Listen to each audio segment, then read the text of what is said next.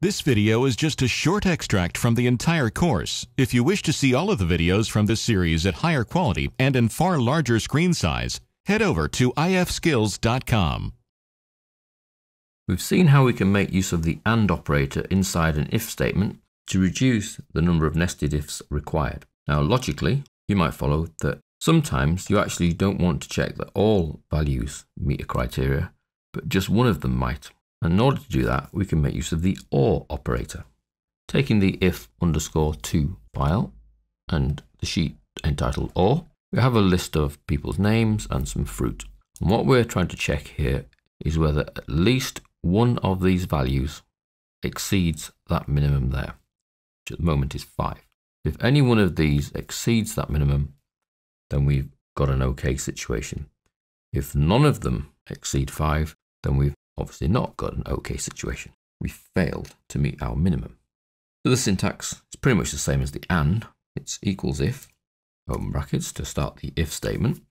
Our logical test is now going to be replaced with an OR operator. So that's OR. Now the syntax for the OR is exactly the same as the AND. It's OR, open brackets, and then each of the set criteria you're checking. The difference being that only one of them needs to evaluate to true for this to be a positive outcome. It's OR, that cell there is a greater than that, comma. This time for the comma, you can read OR. So it's either this is greater than that, or that is greater than that, or, in our case, a comma, that is greater than that.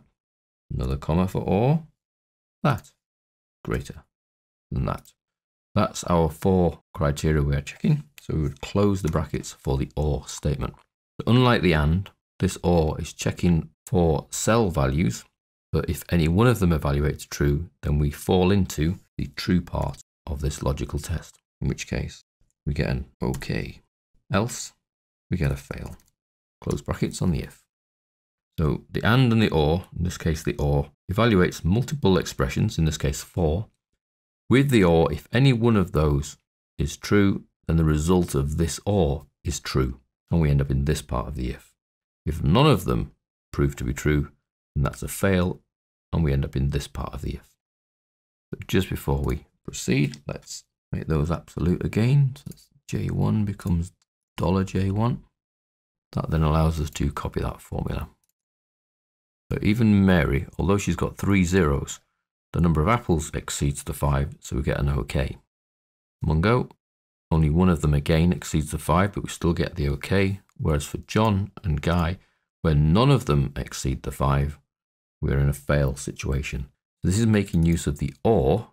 The reason for it is the same as the AND, is to reduce the amount of nested ifs you require, and it keeps the formula a lot shorter. The OR allows you to check multiple statements, and if any one of them evaluates to true, then we're into the true part of the if. With the AND, every one of them must evaluate to true to fall into the true part of the if. That's making use of OR within your if statements to cut down really the length of the formula effectively.